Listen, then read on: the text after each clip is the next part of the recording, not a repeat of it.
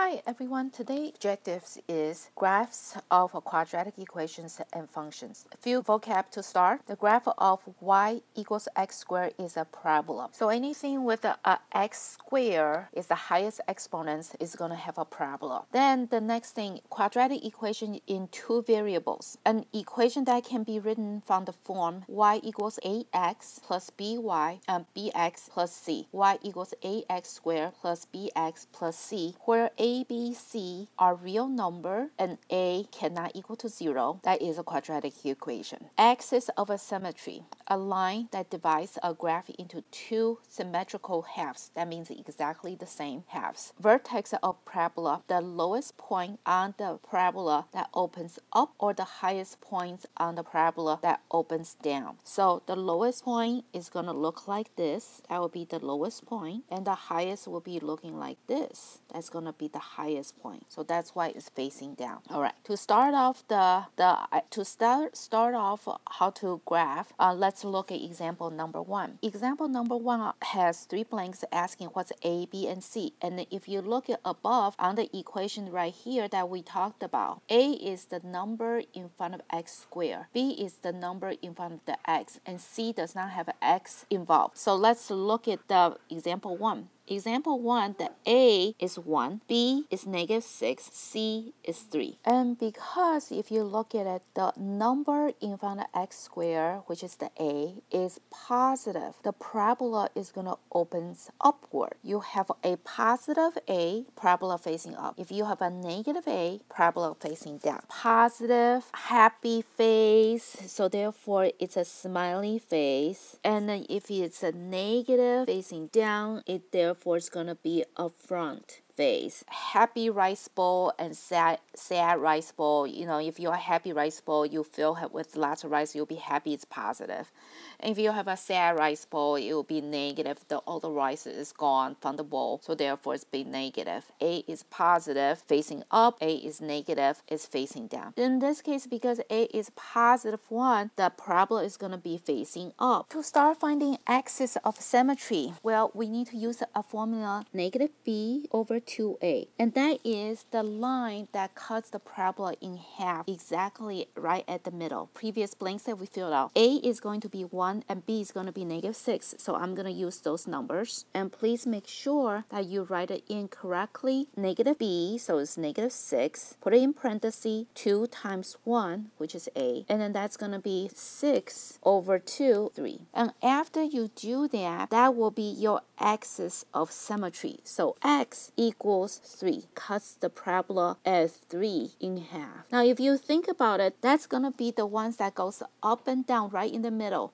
So the highest point or the lowest point is going to be related to that line. So to get the highest point, which is going to be called the vertex is where the highest point and the lowest point. We are going to take the 3, plug into the original equation. You are taking this number and plug it into the original equation. Y is equal to 3 to the second power minus 6 times the 3 to the second power minus 6 times 3 plus 3. And that is where you plug in your x symmetry line right in there, right in the location of your x, because we are trying to locate where is it on that line. So that's going to be 9 minus 18 plus 3, and when you add them all together, you are going to get -6. -6 will be your vertex. So what you have for that point is going to be 3 from before. That's your -b over 2a. And then -6 is going to be your vertex. So I'm going to plug that in on the graph, 3 and -6. 3 and -6, your vertex. We have the vertex. We have the symmetry line. So now what we're going to do is we are going to identify all the other points. It's going to be a little bit difficult where to pick the points. The points could be picked anywhere. Best way to pick points is right around your symmetry line. Since my symmetry line is at 3, I'm going to go 2, 1, or 4, 5. Now, reason for that is because if you sometimes pick some points, like maybe even 10, it might be way too big and it will be off the graph. So the best way is just to pick 2 points to the left of your symmetry line or 2 points to the right of your symmetry line. Draw my chart, my X and my Y, and I'm going to get 2 points on the right, 2 points on the left. And to do that, I'm going to put my vertex right in the middle, 3 and -6. And I'm going to pick 2 points to the left, 2 points to the right. Think about this, since they are symmetry, points on one side is going to match to the points between the right hand side and the left hand side. Points would you pick to plug it in? I would usually pick the smaller one, so I'm going to start with 1 to find the other part of the points. Again, you plug into the original equation, and in this case, if you look, that's going to be x squared minus 6x plus 3. So I'm going to use x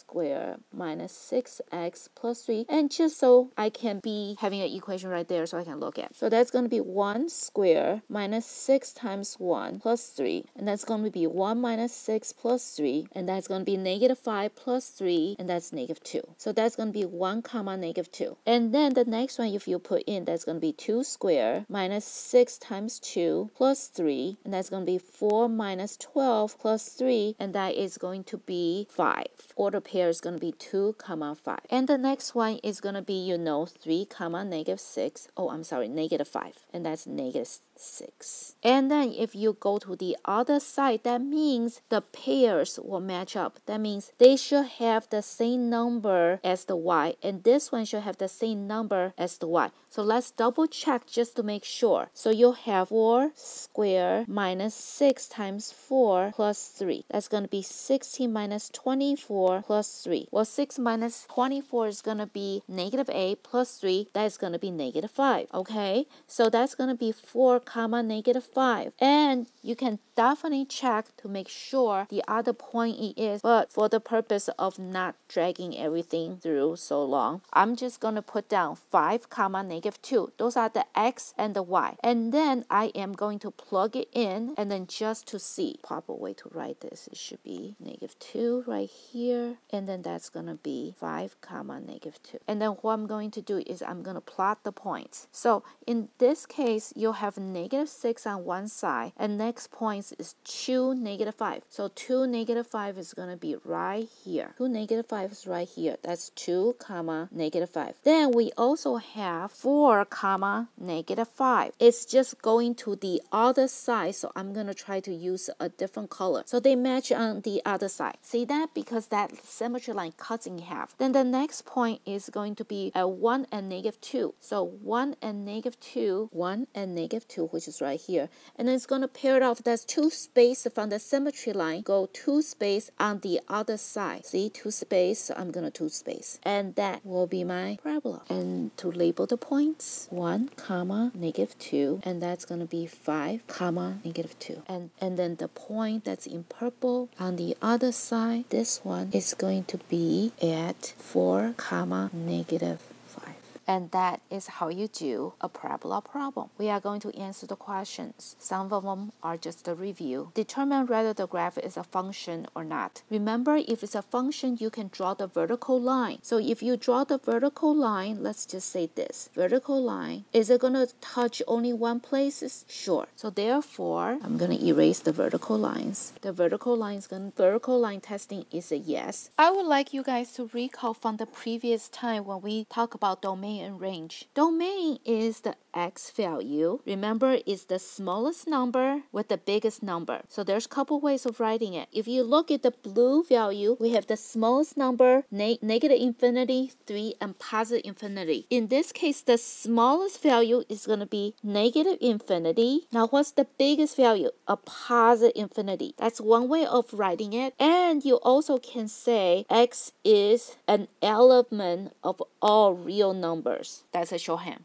That's just saying x is all the numbers on the number line. X is an element of a real number. This is called an element. That means it's part of the group. X is part of any number on there. Then what's the range? Well, let's take a look at the range. The range, I'm going to use a different color and then talk about maybe a green. If you take a look at, that's the Y value right here. Y value and Y value. Now, if you look at carefully, the Y value really is going to be, starts at positive infinity, -6, and positive infinity. So really, it's going to be the smallest number, -6. But since we know that's an exact number, we're going to make a bracket, -6, and then positive infinity. And then the Y value, how do you write that? In the set notation, is going to be Y is going to be greater than and equal to -6. And sometimes you will even see that in set notation, that's going to be Y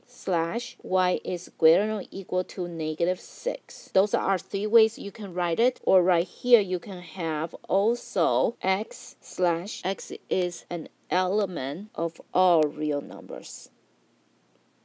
On to example number 2. You should be able to tell me what's your A, B, C, and parabola goes up or down, symmetry line, and vertex, and the table. So I'm going to put all those numbers together. You can pause it and work through it, and then we can come back and I will try to discuss it. Here's the answer for example number 2. You should know A, B, and C is -3, 6, and 2 because that's in front of all the x squared and x and no x. And it's facing down because your A equals -3, which is negative.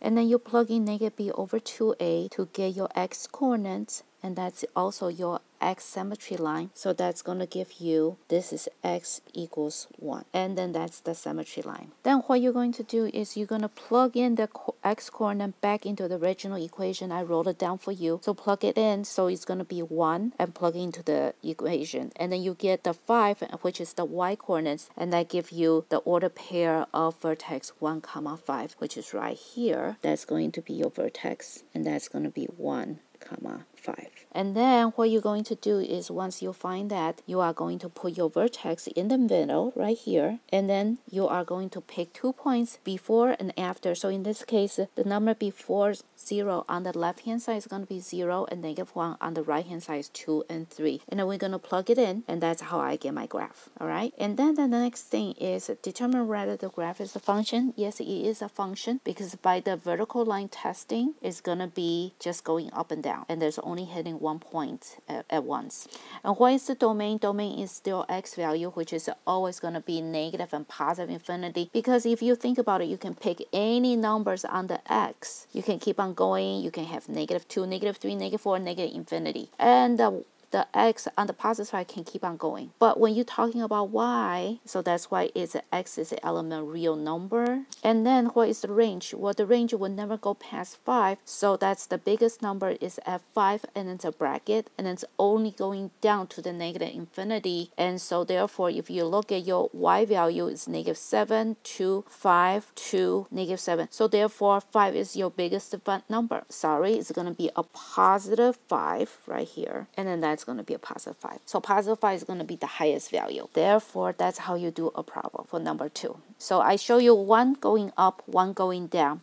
So now what I'm going to do is I'm going to show you a little trick on number 3. And I would like you guys to finish 3 and check the answers. 3, if you look at it, the A value is going to be 3 because that is the number in front of the x squared. The B value, because I don't have anything related to x, is actually 0. And your C is -5. And then you should know the rest of the stuff, follow the same routine, and then check back your answers. Okay, here's the answers for number 3. The only thing I want you guys to be careful is the y, fx is the same as y down right there. And the graph is just the same way. Finding the vertex is even easier. So therefore, the vertex is really right here. And the symmetry line is really x equals 0. You need to have the x equals 0, or it doesn't count. It's not correct. Could be y equals 0 because there's graphs actually y equals 0. And then there's the labels of all the points.